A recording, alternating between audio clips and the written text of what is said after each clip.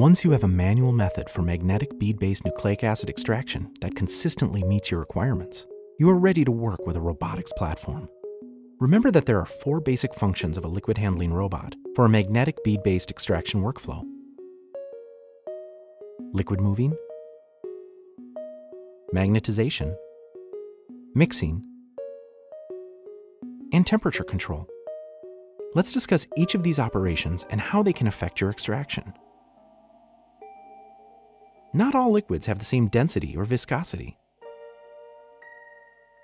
You can ensure your robot transfers the correct liquid volumes without dripping by defining the class of liquids the platform will handle. If you're using an extraction kit, you can ask the manufacturer for the kit's liquid classes. The manufacturer of the liquid handling robot may also provide suggestions. The robot may also have pre-programmed liquid classes as a starting point for you. Once you program the liquid classes to accurately draw up and dispense the correct volumes without dripping, there are other ways to improve liquid moving. Draw a small volume of air into the handler's pipette before drawing up liquids to help dispense the entire liquid volume. After loading the pipette with liquid, draw up some air to prevent dripping. Pre-wetting pipettes by pipetting liquid up 2 to 3 times before drawing up the desired volume can improve accuracy. This is especially true for viscous liquids. If you're working with viscous liquids, you can draw extra reagent into the pipette to make sure the correct volume is dispensed. For liquids that are difficult to pipette, you can immerse the pipette tip into the liquid layer while dispensing. This tip should not be used for repeated dispensing. There are 2 common types of magnetic stands. Ring magnets draw the magnetic beads to a horizontal band along the wall of the sample well. These are best if you're working with low elution volumes. The robot can remove nearly all the supernatant from the well without also removing beads. Post magnets draw beads to the sidewall of the well in a vertical line. It can be easier to automate a system that uses post magnets because the beads migrate away from the bottom of the well and out of the path of the pipette. However, larger elution volumes are required. If the robot does not fully immobilize the magnetic beads, some can be lost.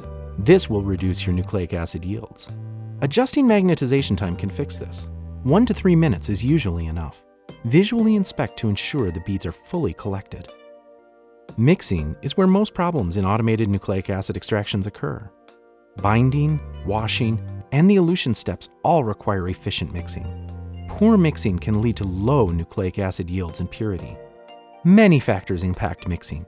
The main ones are solution viscosity, solution miscibility, magnetic particle size, and particle density.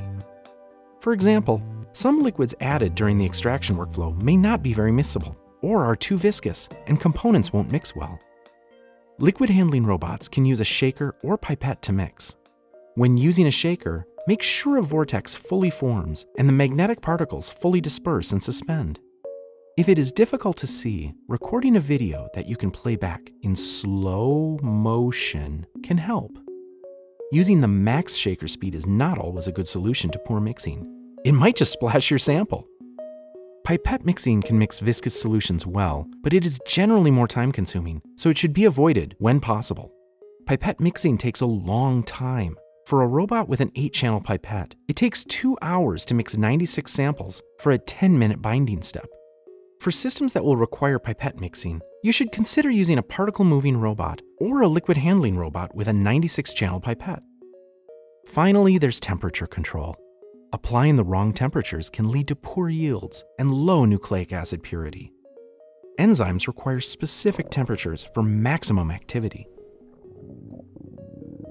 High temperatures during the drying step, or drying too long, can over-dry the magnetic beads, resulting in poor elution efficiency. Low temperatures, or drying for too short a time, may cause impurities to be left behind. Use a thermometer to test if the robot achieves the programmed temperatures. Follow recommended temperatures and drying times for your extraction kit. Let's recap part 3. Make sure your robot pipettes correct volumes and does not drip by programming the correct liquid classes for your system. Mixing is where most problems for magnetic bead-based nucleic acid extractions happen. Be ready to balance optimal robotic performance with meeting your minimum processing requirements. Now let's talk about how these robotic functions can impact the quality of your nucleic acid extraction and some basic ways to troubleshoot.